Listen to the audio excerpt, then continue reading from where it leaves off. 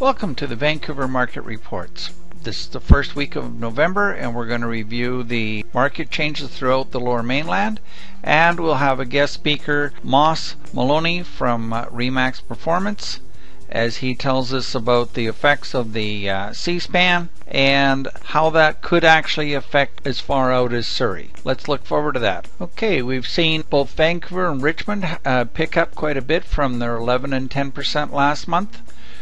North Vancouver has dropped from its 28% sell-through for the month right down to 22%, but still nice and healthy. And overall, the entire Vancouver marketplace here is at 16% sell-through. White Rock went really quiet on us, lack of sales. Out in the valley, it's picked up 1%. We've seen a few changes there, but basically very steady and fairly flat. Let's have a look how that compares to 2 weeks ago.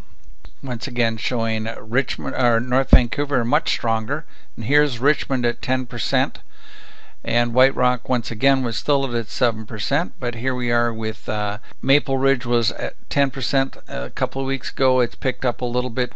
Abbotsford at 9% has not changed, but Mission had some extra sales here.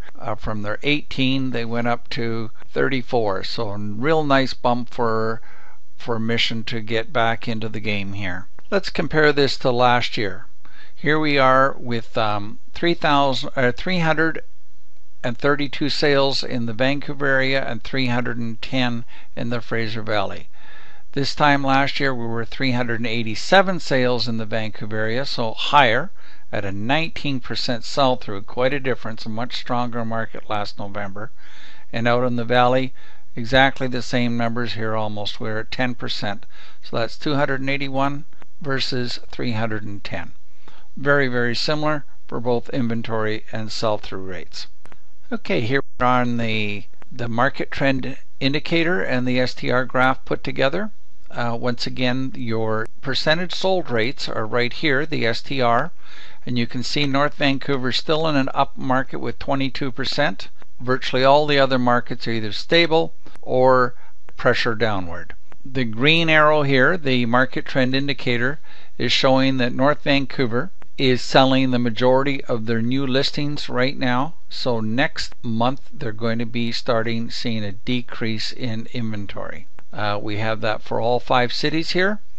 This can be a fairly traditional thing as we move towards Christmas, but it does show that there are less listings now coming in. We can just have a real quick comparison for the last few weeks back to see how they do compare. So the previous week was very similar, previous 2 weeks, and back in October we saw a lot of extra listings coming here in Vancouver and Richmond, showing a big increase. Now let's go interview Malonely from Remax Performance and see what his take is on how the C-SPAN project is going to influence the valley right out to Surrey. Hey Bill, it's Moss. How you doing today? Oh, hi. Good. Moss, I'm glad to have you join us here. Now listen, Moss, you've been in the business for 30-some years in the Surrey area, right? That's correct, Bill. 33 years. Wow. Okay. Well, listen, Moss, we're here to go over the marketplace a little bit with you, and I appreciate you taking the time. Moss, you've been, I think, on every board in the country here. You are one of the people that follows the changes a lot, and I know you're sort of a supply and demand type of guy yourself. So, listen, let's just have a real quick review on what the market's done here recently. In the last couple of weeks, the market's holding pretty steady. We got a 16% sell-through in the Vancouver Chinese corridor, and out in the valley we're at 11%. That's actually almost identical to last week, the last couple of weeks. So we've actually gained just a little bit. I think we've seen a difference in the consumer out there, a little bit more confidence that Europe was finally getting their banking system together, and it kind of looked like Greece was going to be out of their default position. And let's just call it fairly stable right now. I mean, what's your take on, for example, the Surrey area? You're 13-14% sell-through right now. That's not too bad, right? No, I think that we've trended into a more stable market. The listing inventory has shrunk from November start from the October start, and it shrunk by about 3.9 to about 4%. The interesting thing about the market, I believe, is and people don't like to talk about it, but obviously we've gone through a tremendous amount of buyers who have purchased real estate in the last year or even two, and it's a bit of a shrug going on, sort of a time to take your breath. Right. So, Moss, probably the biggest news we've had in the last few weeks is C-SPAN. Now, I actually don't know if BC's ever even had more than $1 billion, $2 billion piece of the federal pie in our lives, and this is huge. If there's $8 billion spread out over the next 10 or 15 years, and I'm reading some numbers that say that's 1,500 jobs, and let's just say there's as many as maybe 12 spin-off support people, from the grocery store to the gas station guy that are being supported with those 1,500 jobs. That's pretty incredible. Bill, the important thing to remember is, and when I was watching, it's the economic spin-off. So even though an $8 billion is a monstrous amount of money, and C-SPAN will benefit from it, citizens of British Columbia will benefit from it, but the economic spin-off, even before the ships are built, there has to be this infrastructure upgrade. So there's an economic spin-off. And then all of the support folks around C-SPAN in North Vancouver and the C-SPAN operations over on Vancouver Island will be even more spin-off.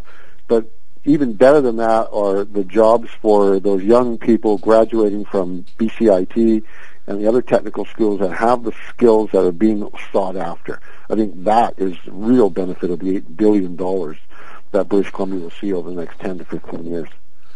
And so This does mean that some of those folks will actually now be able to go out and buy houses in those affordable communities like the island, where they know they're going to be working on ships for the next 15 years. Now, I see that the direct spin-off, there will probably be guys from Surrey that are going to drive. What would you call it, an hour and a half to get to the North Van shipyard? How far a drive is that from from downtown Surrey or South Surrey, you're an hour and a half, and that's dependent solely on whether it's a good day for traffic or a bad day. Well, listen, we do have 8 lanes on the Port Mann, so that's going to make things go a lot smoother. So I think in general, I don't think we're going to get guys from Abbotsford that are going to actually work for years out in North Vancouver. I think that's a bit of a stretch. But for Surrey, the economic benefit directly could penetrate right into Surrey. Now, I mean, guys will probably consider moving into North Burnaby or even to North Vancouver, right? Oh yeah, I'd say there are people who do that. Of course there will be, because a long-term job is a real economic booster in terms of, I'll move there because I know I'm going to be working for the next X amount of years in this particular spot. Right. So people do move for jobs. There's no question about that. I counter that from the monies that have come in from the Chinese investor over the years here. I don't really see a huge benefit for. Yes, there's been a lot of condos sold to, like something like the Cole Harbor area, the Li Kai-shing development there. A lot of, in that case, it was more Hong Kong money came in. But the real economic benefits haven't been there. Yes, people built places and there was a short term for construction, but it wasn't long-term jobs. C-SPAN is the first huge economic boost to our economy in, I think, almost my lifetime. I mean, I think this is absolutely phenomenal. I think that the C-SPAN $8 billion investment in British Columbia shipbuilding is monstrous as well.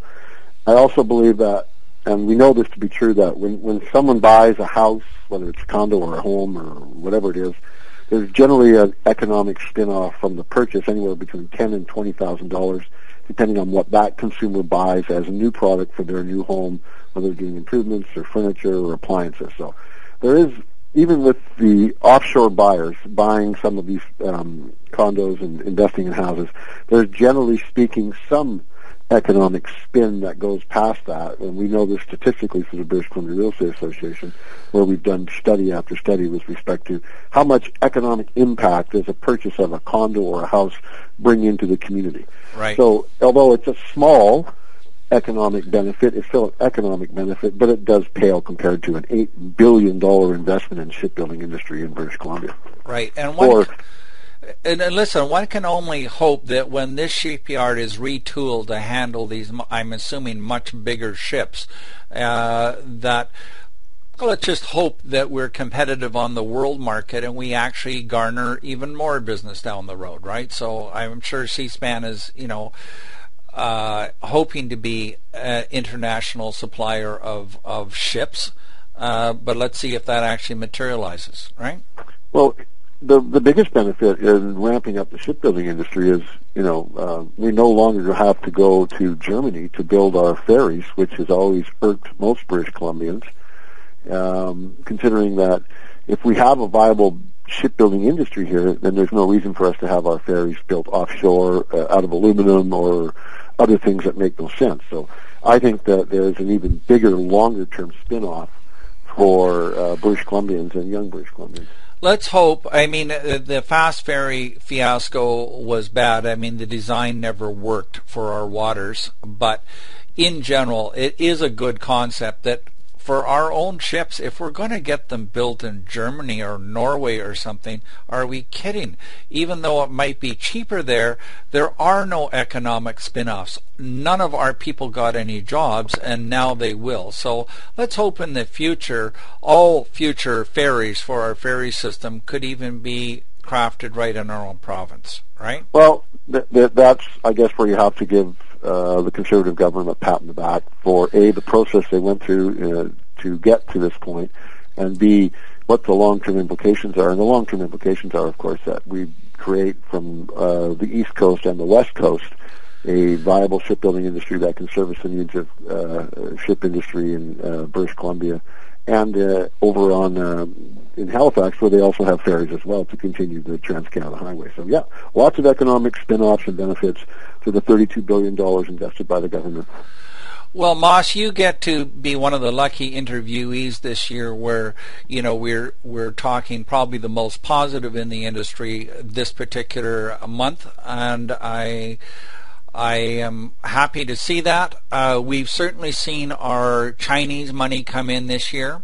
We've certainly seen that the federal government is making some changes on this 3,200 quick business investor program, dropping that down to 700. How that'll affect us in the long term, it feels like a $4 billion out of. And then on top of that, FinTrack coming more into play with some of these monies coming into the country, like from China. We might see a bit of curtailing of that money coming in, but here we got True Blue investment in our exports for the province.